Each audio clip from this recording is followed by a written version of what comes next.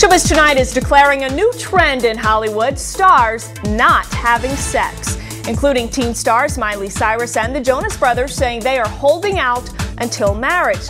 But wait a minute, Britney Spears said the same thing, and that backfired big time. Even rocker Lenny Kravitz says he's saving himself. But why on earth are they telling us about it? In Miami, Steve Santagati of AskSteveSantagati.com. In New York, clinical psychologist Dr. Judy Kuryansky. Dr. Judy, Steve, thank you both for being here. And by the way, Dr. Judy is the author of Generation Sex. Okay, you two, Miley Cirus, also the Jonas Brothers. Those guys actually wear purity rings, and I think it's great to be so open about it. But Dr. Judy, there are those who say they're young, they're kids. Why do they feel the need to proclaim to the world that they aren't having sex?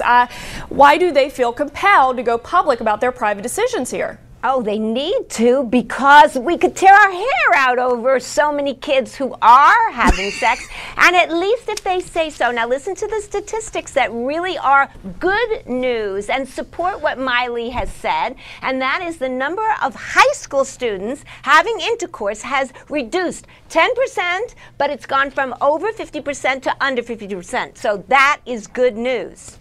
It certainly is. And Steve, I don't want you to tear your hair out over this. No. And you know, when Britney Spears was a young star, she proclaimed her virginity to the world, only to be sandbagged by her ex, Justin Timberlake, who told Barbara Walters that they had slept together. Steve, some feel that these kids could be setting themselves up for failure. Well, apples don't fall too far from the tree in that family anyway. Listen, bottom line is this, and I always use that term, bottom line. If you're announcing something on television, you're doing it for one reason, and that reason, ladies and gentlemen, is publicity. What they're doing is because all these other stars are so off and onto the right-hand side, which is like crazy, showing your private parts on television and all this stuff, they're going to the goody two-shoes side. Otherwise, who cares what they do in their private life? They're teenagers. No one's going to have the right to ask them about sex on camera anyways. Why do they have to come out and do it and talk about it? It's simple. Publicity. They want to seem like these angels. It's come on. Just publicity, are you that naive? Steve. Of course it is. Listen, this who is a cares psychological principle. It doesn't matter. When you declare something publicly to your friends, even in your own personal life, that means you're accountable to it. No. And even if you don't end up fulfilling that, it really is psychologically a great way to make yourself live up to that. So I'm all for it. No, I think that they're trying to set a good example. I certainly think, yeah, you know, that's Brooke, good. Yeah, they're setting a good example. But you're questioning if they're being genuine about it, Steve, especially for the guys. That it is for publicity. Do you know what it's like being a 15, 16-year-old boy? Neither of you do. Trust me, I'm not that far away from that.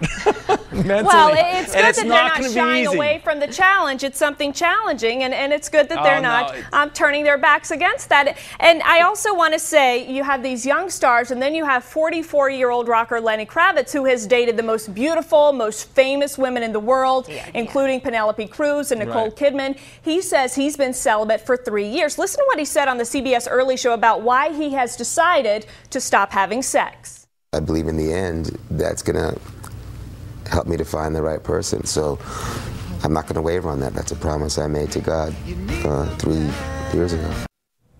Dr. Judy, Lenny's promise to God is a wonderful one. What is he gaining, though, by telling the world about it? I think it's a wonderful example. He's part of like what we call the emo man, the emotional man, this guy now who is going to say that sex matters, and there are more and more men and women who are becoming what we call second virgins. That means they can wipe the slate clean, be a second virgin. Start all over again. Of course you can. You could say, never mind the past. Oh, really? I'm going to save my sexuality as an adult for somebody who really emotionally is a valid partner for me, and where I can be spiritually connected, as Lenny said. Bless you, Lenny. Be a good role model for older guys. Lenny says in the end it's going to help him find the right person, and he's not going to waver on that. But you strongly disagree, obviously. No, listen, I understand because I'm the same age, oddly enough, and I also think that when you're not pursuing women all the time, there's a certain amount of clarity that comes into your life. And when you can get anybody you want, like a Lenny Kravitz,